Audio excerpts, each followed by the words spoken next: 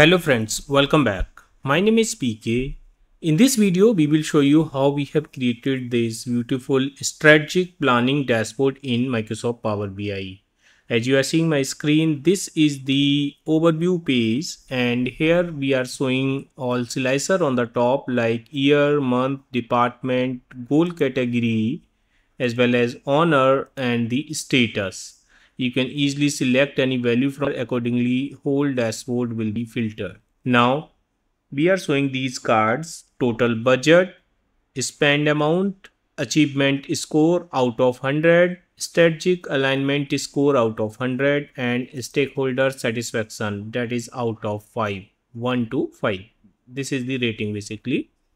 Then we are showing here stakeholder satisfaction by goal category. We have taken these all goal categories in the different plans and then we are showing here the score. This is completed percentage, how many plans we have completed, high rating plans by the owner. We can see that here budget versus spent by the department. Then here on the left hand side we have given a navigation pane and you can simply click on the department analysis. So it will take you to the department analysis page. You can go from bottom also. This is the Power BI desktop application file. You can publish this to the Power BI services from here. Now in this department analysis page we are showing the same slicer on the top. Then we are showing here stakeholder satisfaction score by the department, that is the rating 1 to 5, and here we are showing the delayed percentage by the department, maximum delayed in the IT and lowest in HR. Then here we are showing the achievement score by the department. Now let's go to the next page, that is goal category analysis.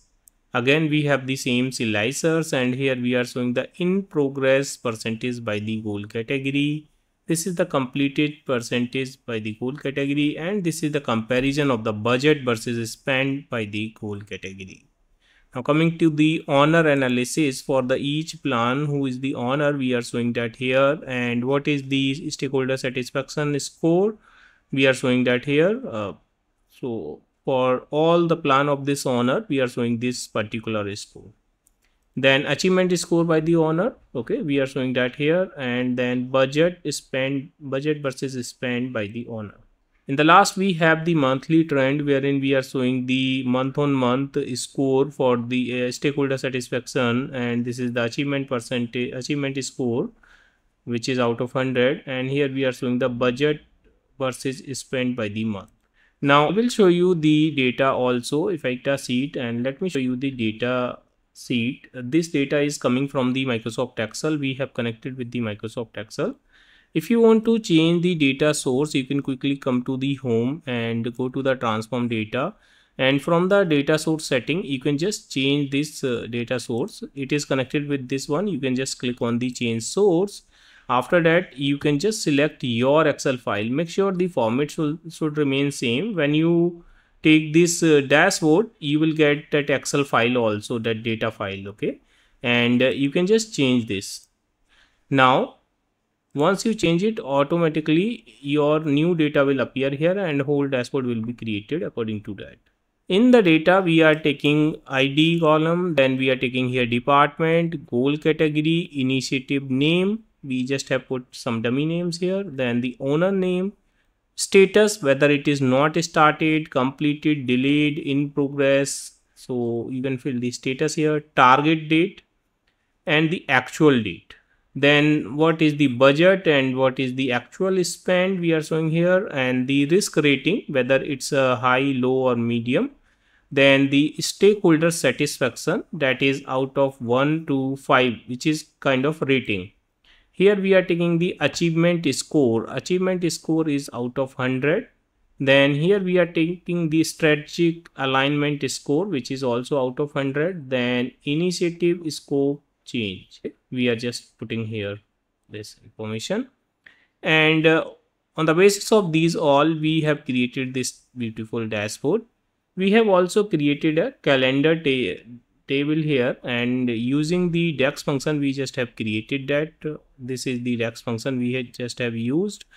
First we have taken the minimum and maximum value of the target, then we have used the add columns DAX function, and inside that we just use the calendar.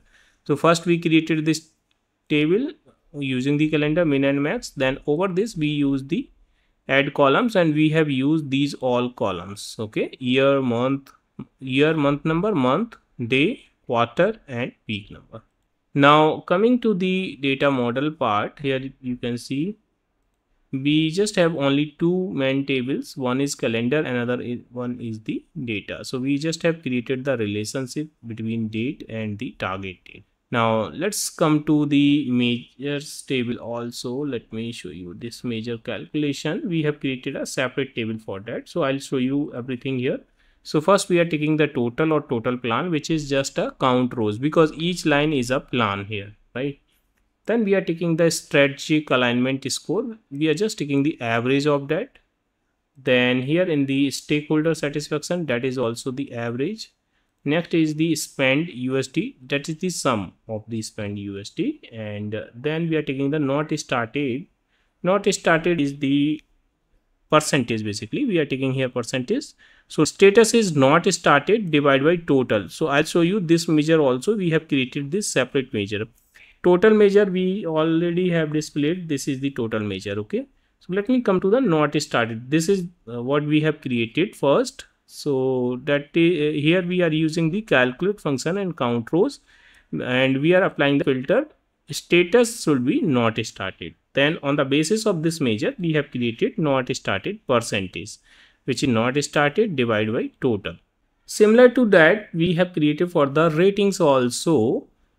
So medium, we just have taken medium, and this is medium percentage. We have created maximum measures here, and although we are not using all of these measures inside the dashboard, but we have put that here so that you can use them as you want, okay, in future.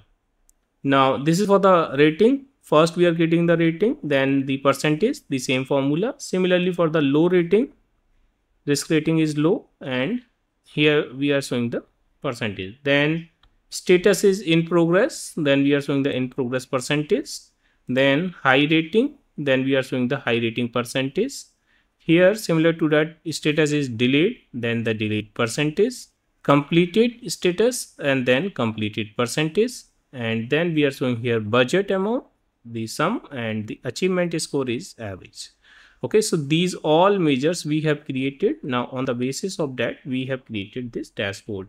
Inside this dashboard, we just have created a design, background design in Microsoft PowerPoint.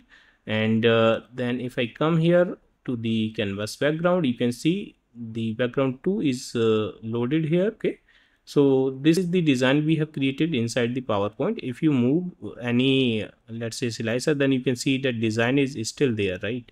Or if I make any copy of this and I select this all and delete, then you can see that design is still there, because that is the part of this. If I delete this, then our dashboard will look like this. All right, so you can design in the PowerPoint and just save all the pictures as an image, and then you can load that here from the canvas background, and you select that image from here. You can select that image, okay, and that will appear here, and over that you can create the dashboard. All right friends, so friends, that is how we have created this dashboard. Friends, I hope you have enjoyed this video. If you like this video, please hit the like button, and please subscribe my channel to get the regular update of my videos. Thank you so much for the watching.